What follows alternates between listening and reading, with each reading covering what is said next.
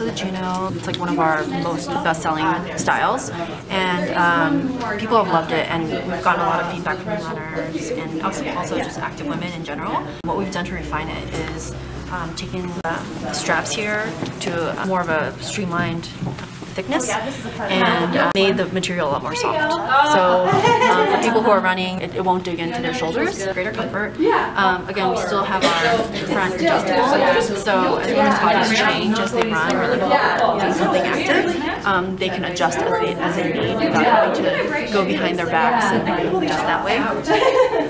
We've also raised the cross location to be a little bit higher on the back, and this allows for a greater opening so that it's easier to get on and off. We've also made the cups perforated. You can see these kind of little divots, so that allows for greater breathability.